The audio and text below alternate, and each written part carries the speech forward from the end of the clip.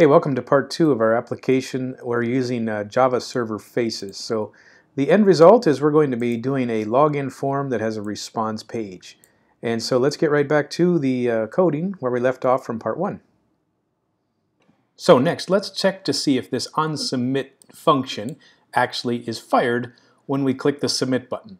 So let's go and do something inside of the form controller. So right now it just returns null. Let's do a system.out and print line, and let's print something to our screen here. So print line, there we go. And let's just send a test message. You clicked the submit button. That should be enough to tell us if it's actually working. We'll see down here in the console log the actual printed message. So let's run this again. And let's see if it does print exactly as we've told it to. Alright, so I've got the login form now, and we're going to just click the submit button and watch here at the bottom of the screen. And right here it does say you click the submit button. So now the goal is to capture the user first name and user last name values inside of the form controller, and let's see if we can print those out. Before we get into the next part, I need to show you something from the documentation at the Oracle website.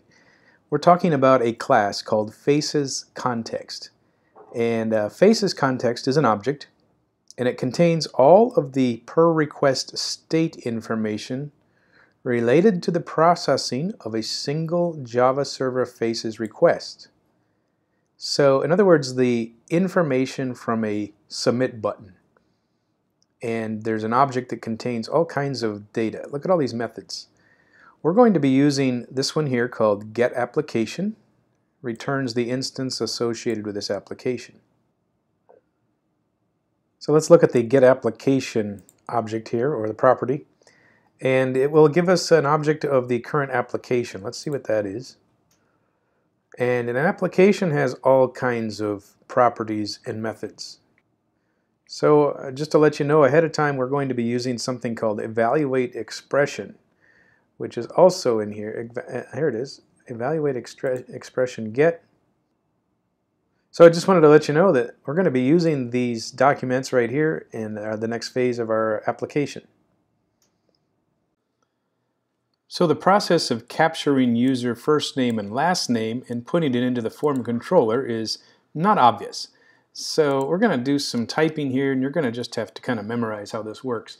The first thing we need to do is get what's called the context. So FacesContext is the name of an object that we're going to create, and let's call this thing context.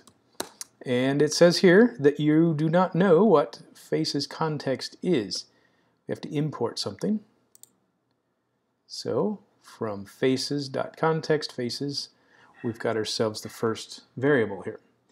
And now we want to get FacesContext on this object here, dot, and we want to do get current context. So this basically tells the computer that we're capturing the value of this app, the ID number of an app. Now we're going to create a user object. So let's type in user. So user is going to equal something. Also, it's going to say, don't know where users are from. Let's go and import it from the beans area. So this object here is now imported from here. So we're going to assign this user object to something from the context. So context dot, and then we're going to choose get application, and then we're going to have another dot.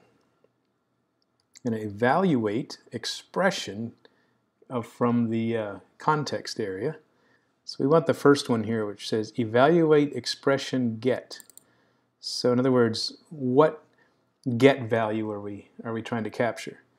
So first of all, it says what's the context. We'll leave that alone. And then the expression that we're looking for. So the expression is our user item, and then it says expected type. So this object that's coming in is a what? Is it an integer? Is it a string? Well, the answer is it's a user object. So let's type in user.class. So it tells it it's going to be a user object. So that means we have now captured the user object that comes from the form. So we should be able to not only say you clicked the button, we should be able to print out some values from that object. So let's do this. Let's say the first name is, and then let's put in the user dot, and let's do get first name, and let's do the same for the last name. Now you notice we got an issue here, T. Okay, so this should be able to print the first and last name. Let's try and see if it works.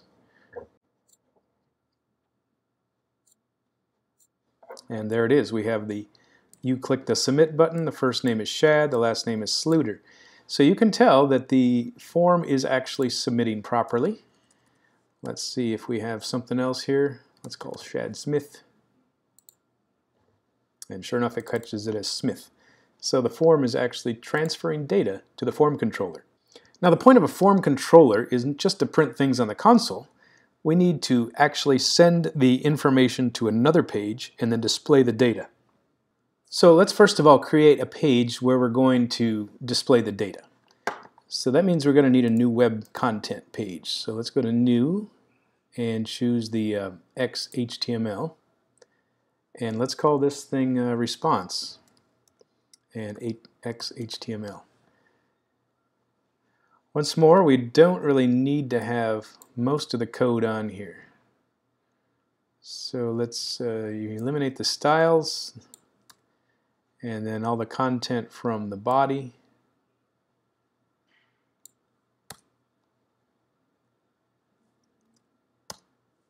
So let's start about there.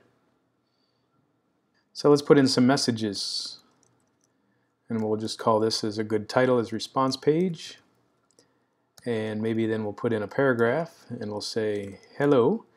And now once again I'm going to print out the actual user and first name, and let's say I hope you're doing well. Let's put in another one that talks about their last name.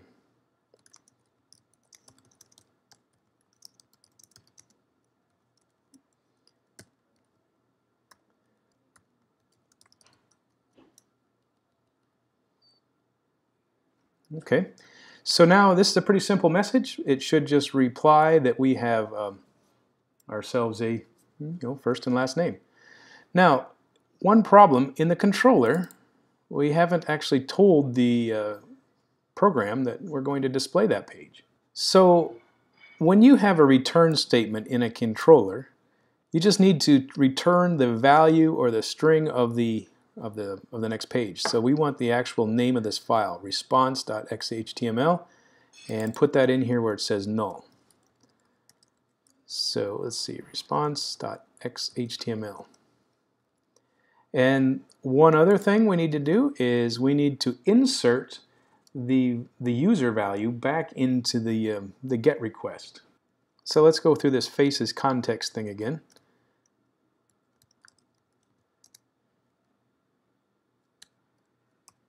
Let's choose the statement get current context and a period, and then we wanted to choose something called get external context, and then we're going to say get request, and the map is what we're looking for. So in other words, we're intercepting the like a form is a get variable, and we're going to insert into the get variable, or I guess it's probably a post variable in this thing, and we're going to insert an item called user, and the object that we're going to send is the user object. So that's how it works. This will put back into the request a user object. So I'm going to put in some comments here so we know what this is all about.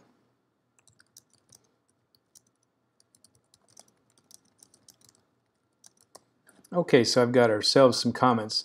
The first section is put there to get the user values from the input form.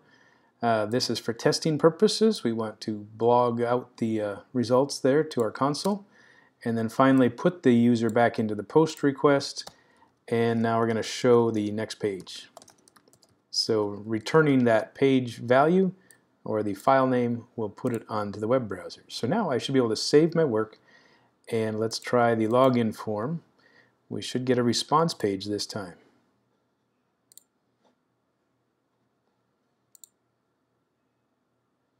And there it is, response page. Hello Shad, I hope you're doing well. I believe your last name is Sluter. Let's back up and try something else. So we put in Donald Trump, and it looks like we got the right thing. So that pretty much wraps it up. We've got ourselves an example of using JSF.